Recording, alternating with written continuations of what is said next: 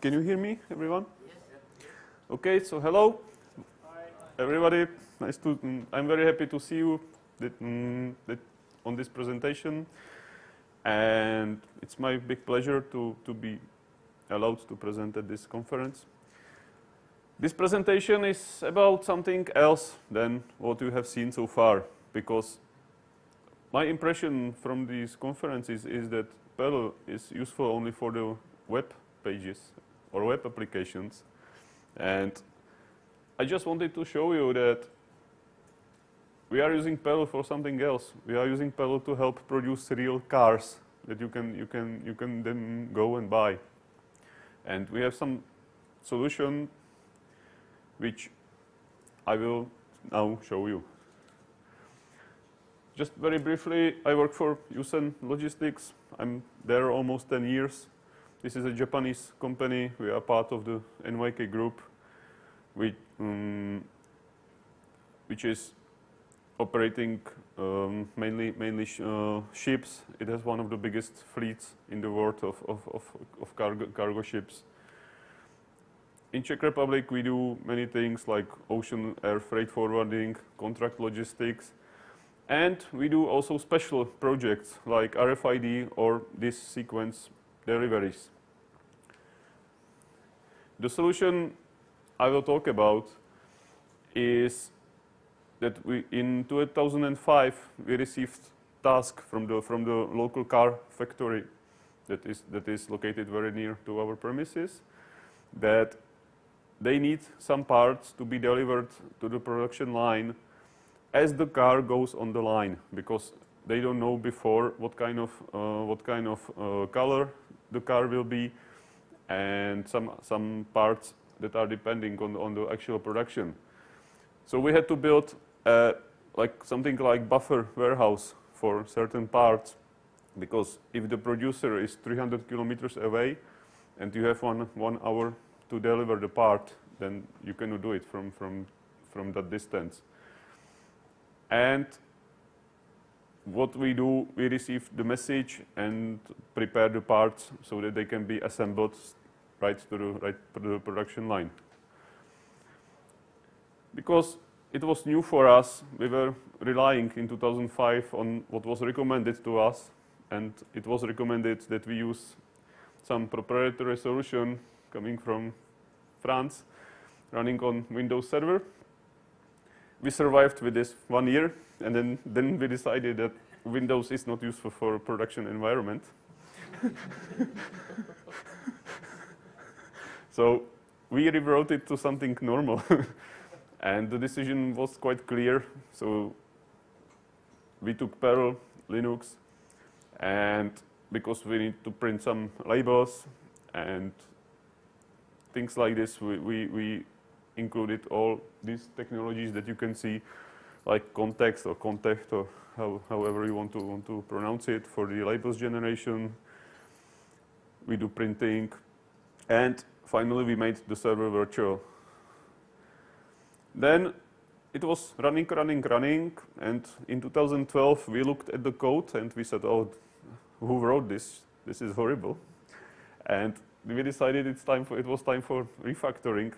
So we rewrote it using modern technologies like Moose, modern Perl,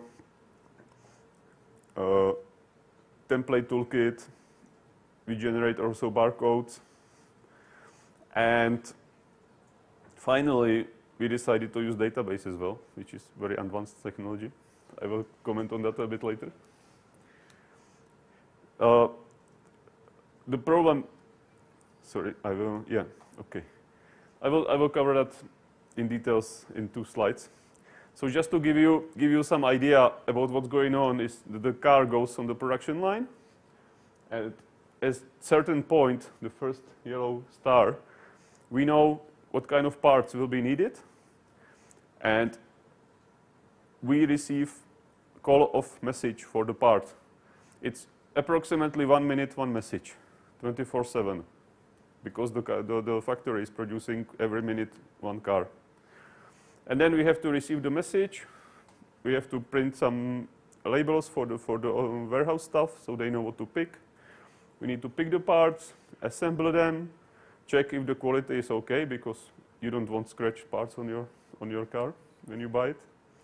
Load it to truck, and then bring it to the factory and give it straight at the line in the exact sequence.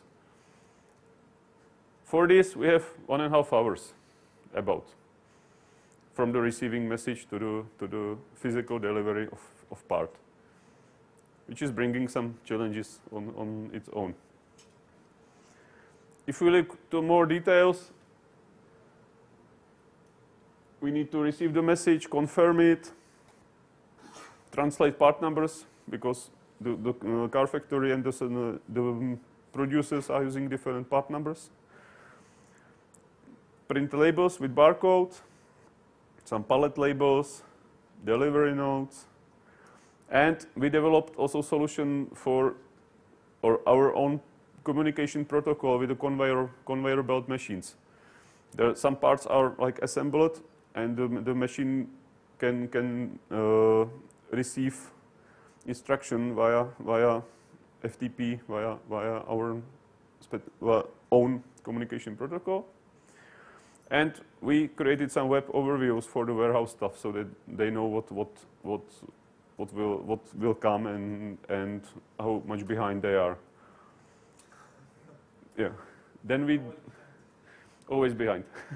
Then we deliver the parts physically, and afterwards the accounting is going on. Like, we need to know the accounting software, let know what we should invoice. We produce all kind of daily, weekly, monthly reports or customize. And surprisingly, we need to back up the data. So for the first part, the receiving message, as I said originally, this was some Windows solution written in Delphi with their own database, and this database was lovely. After 3 months, it started crashing, usually on Sunday at 3 in the morning. So then the procedure was that they woke us up from the warehouse. We had to call to France, wake somebody, and this person connected and was repairing 2 hours database. And after 1 year, and migration to Linux and Perl, this is running smooth. We don't know about it most of the time. Technically, it's a daemon listening on a port, and there is a own communication protocol for the message confirmations. We made every message a moose object, and still, because we have this very bad experience with database, we are saving every message as a text file and then process the text file. We still didn't, even though we have now reporting done in MySQL or Maria database, we don't trust the database enough to migrate to it fully. Maybe later. So then for the message processing, we print the labels so that the people in the warehouse know what to pick. We print all kind of labels for the pallets, and we communicate with the machine that is preparing the part physically. For this, we use template toolkit, and in contact, we create PDF that gets printed finally on the printer.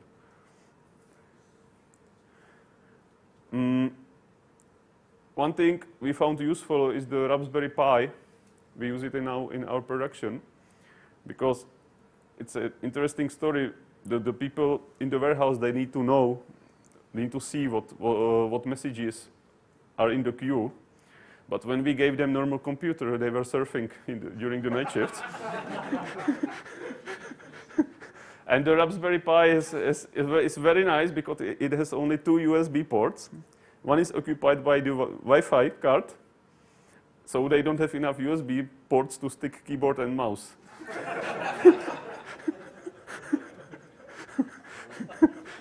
So since then, we have no problem with night shift surfing the net.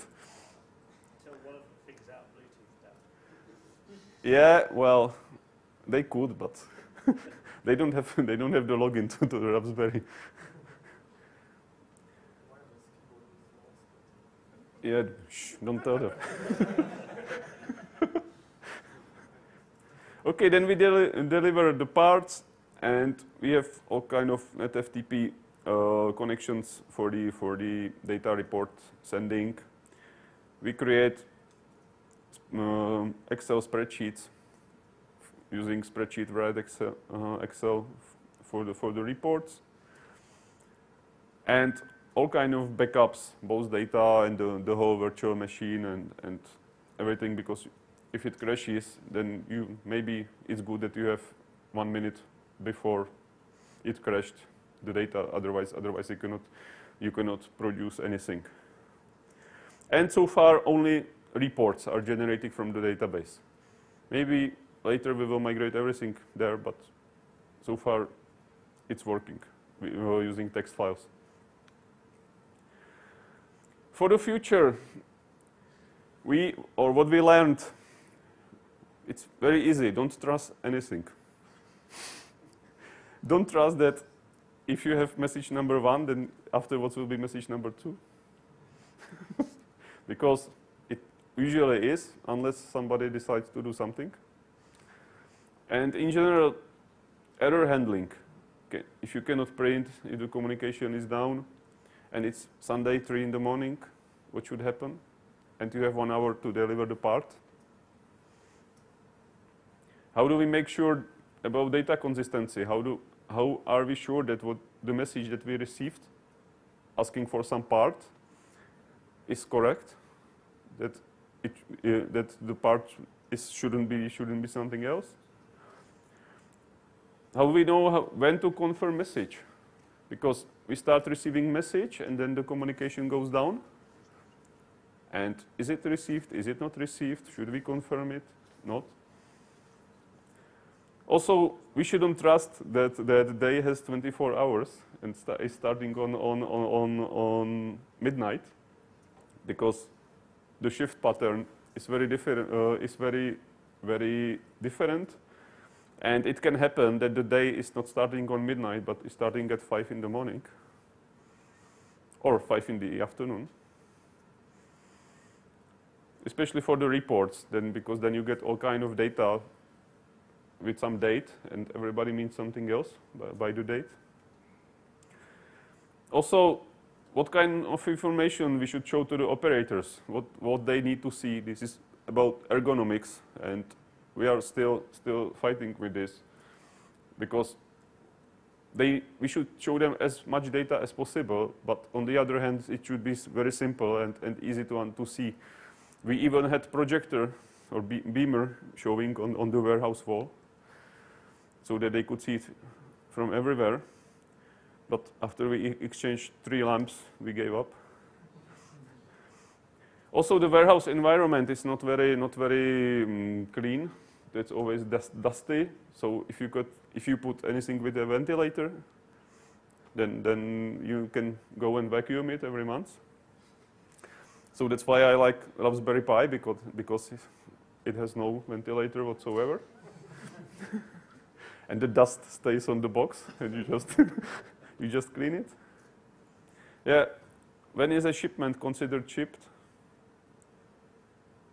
And now we receive some surprises, like 2 suppliers, same part, but 2 part numbers, same part number, but 2 different products.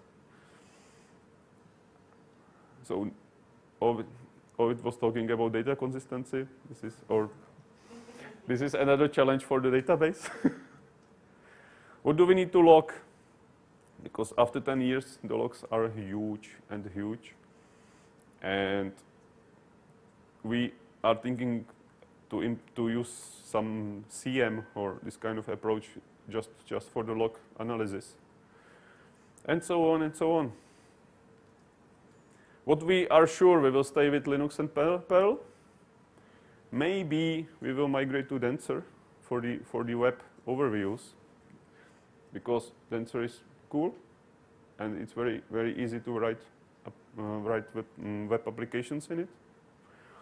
We're thinking about RFID-based parts marking for the inbound and outbound, just to be sure that what is on the production or on the lane, set lane to go out is correct. And we need to find some clever web-based switching solution for the problem of two parts, two suppliers, same part number. And finally, I just wanted to tell you that Perl is great not only for the web world, but is helping to produce real things that you can finally buy. So for me, Perl is far from that. That's all. Any questions? Yeah. I haven't clearly understood. Do you have only automated software which works in the background, this full system, or you have different various user interfaces? And if yes, how many people maintain all of that? It's automated. There is no user input. We just have some web-based reports for the warehouse stuffs. I'm looking using template toolkit and HTML table just to show them the information that is what's in the queue, what has been shipped, what they are working on now, and how much luck they have. But all data receiving, translation, and this is done automatically using cron scripts. Okay.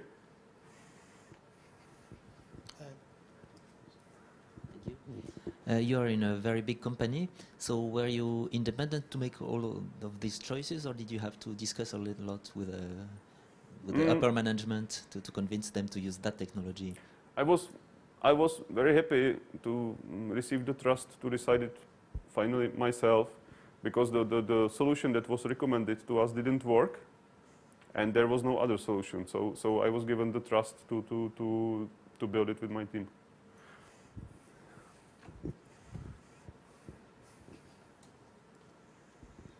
You have mentioned context in your slides. I just misunderstood. What is it? It is a model, or what is it? No, it's if you know tech or LaTeX, Yes. this is something basically same, but it has some more libraries or some more functions. It's a Perl library, or No. It's a standalone application. Okay. You create this .tex files, and then you call the context, and it produces PDF for you. And it's open source? Yes. Okay, thank you. I can give you the link afterwards if you want. How do you handle problems in the real world, like the part is not found, actually isn't there, or the delivery truck actually breaks during delivery, this sort of thing? Yeah, well, of course we have contingency plans and disaster recovery plans and all kind of things, but it's the solution is if this stops, then immediately switch to backup solution, which is basically based on human communication and receiving some Excel data with the messages, because you cannot stop the delivery. And this gives us maybe 1 or 2 hours to fix. Of course, the people are annoyed because they have to if it doesn't work automatically, they have to retype something to Excel. They are not very happy. Question, but not actually about the code. You said there's a message every minute, and you said there's an hour and a half. Are you sending a truck every minute, or? No. The message comes every minute. Yeah. But the truck leaves when the truck is full. Okay. So every 40 parts or something. Cool. Thanks. Question from me: How do you test it? What kind of things have you used for that? Yeah. Well, we use test spec. So. Before the migration to Moose make it modular, it was a mess. But now we have about 300 tests for running for each module, and then we go up to the level of checksumming the files and making sure that the hash is correct and so on. One quick question, maybe two, if you're good. How come that you choose Perl? I like it very much. From where? Did you work before on that? No, but I personally am using Perl since 2002. Before I was developing in Java, and switching from Java to Perl was a big relief for me.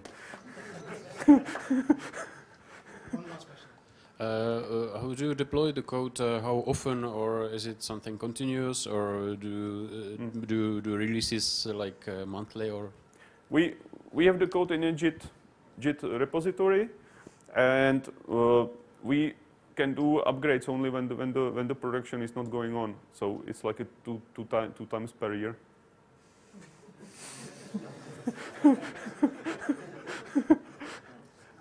Except emergency fixes, of course, which don't happen. Thank you very much. Thank you.